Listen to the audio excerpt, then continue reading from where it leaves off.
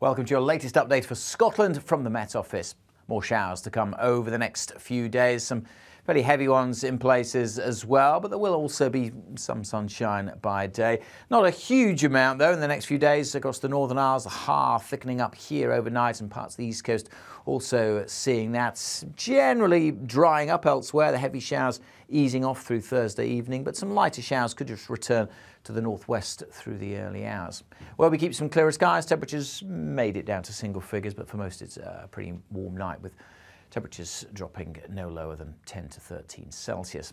On to the details for Friday. It is a messy one. We start with a lot of cloud and some showers across the northwest. At the same time, we're looking at some rain creeping in across Aberdeenshire and the Northern Isles, likely to persist all day across Shetland. So a soggy day here. Orkney should turn a little drier through the day, although staying fairly cloudy. Elsewhere, we're then looking at showers breaking out over the mainland, and particularly across the northeast.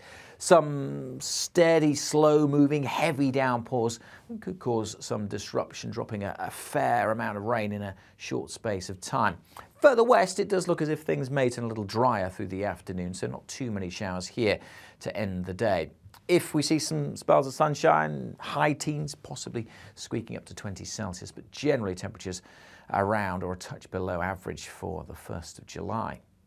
Through Friday evening, still a potential for these slow-moving heavy showers across the northeast. They should slowly fade through the night and then down to the southwest. Another area of rain is fast approaching. That's going to make for a grey start to Saturday. That area of rain pushing northwards through the day, but only slowly, breaking up into showers, and then showers break out further south as well. So wherever you are, likely to see some showers on Saturday.